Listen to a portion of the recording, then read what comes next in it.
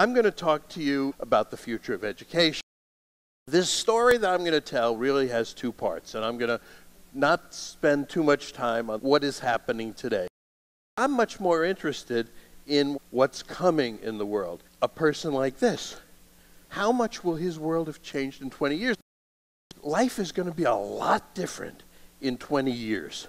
Now we think a lot about tradition, we think a lot about today, and we think some about tomorrow, but we don't spend enough time thinking about the day after tomorrow. And this is all from a guy named Peter Hinson. That's what's important to the kids.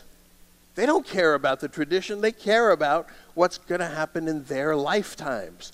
And so when we do reforms, we typically go to tomorrow, and there's lots of that happening, but we don't do enough of the day after tomorrow. And that's what I really want to focus on, because all our kids need to get to the future not equipped for the world of yesterday where we grew up, which we all know was a world of reading and writing, but equipped with the skills that allow them to thrive in a very different context of the third millennium.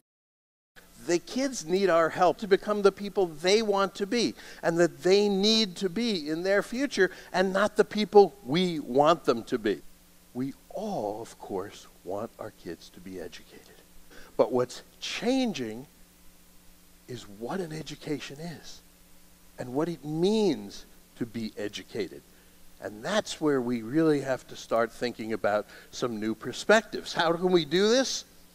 How can we unleash these kids' new power? There's this big wall between what we do today and a better education. And what we do today is we throw darts at that wall. 21st century skills, social, emotional, standard, school choice, small classes, and especially technology these days, but they don't get through. I think there are two main things that prevent our moving forward. The first is that we think learning is the same as education. It's not. We all talk about learning and how kids learn and how they're going to learn and can they learn with technology, but learning is not the goal of education. Learning is a means to the goal of education. The goal of education is becoming a good, effective, world-improving person. That's what we want our kids to become, good, effective, world-improving people. And if we want to do that, it turns out that today there's a better means than just sitting in a classroom and learning. It's real-world accomplishment. It's going out and doing projects that make the world a better place. Something that we couldn't do very much of when we were young, when we were in school, but the kids today can do and are doing. So that if we focus them on learning, and we spend all our time looking at their grades and saying, how well are you doing, they're not going to get where they need to go. And that's the true root of our educational problems. It's how we see and treat our kids. In every country in the world, we disrespect them. Why do I know this? Because they tell me. We underappreciate what they can do, and we underestimate what they can do. In every country in the world, what they can do today, because we think of what we could do back then, which wasn't that much. And in fact, we often, far too often, treat our kids as if they were pets. Go here, do this, follow me, go to the bathroom when I tell you, and finally, perform the tricks I taught you. That's what testing is.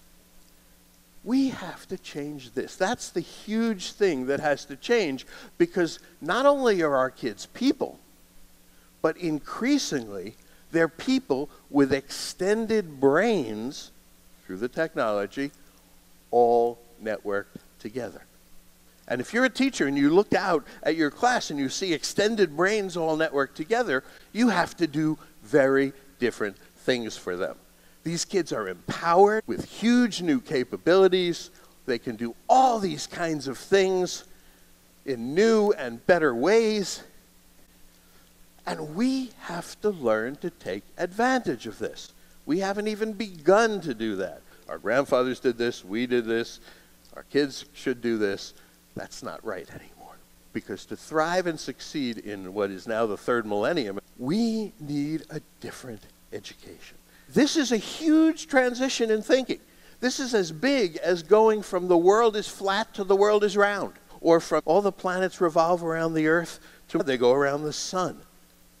Those were huge revolutions in thinking.